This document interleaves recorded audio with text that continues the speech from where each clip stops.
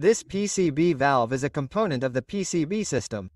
In this case, it is one of the most important components, and this system is responsible for recirculating the oil vapors that are in the crankcase. As we know, the oil in the crankcase is subject to agitation. Temperature is generated there in the engine oil sump, and that generates vapors.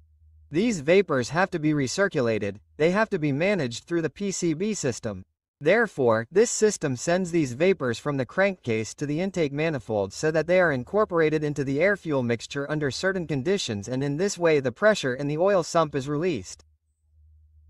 So when this valve does not work, whether it sticks, becomes blocked, or does not perform its function correctly, what can cause is excess oil in the intake manifold.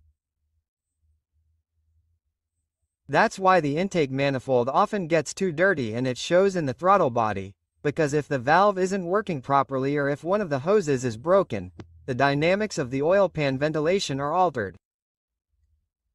And, for example, in scenarios where the valve gets clogged, that also causes a lot of pressure in the oil pan, which in the medium and long term can cause all that pressure to end up damaging the engine's seals and gaskets, which ends up causing oil leaks in the engine, either through the valve cover or through the oil pan itself or through the crankshaft or camshaft seals.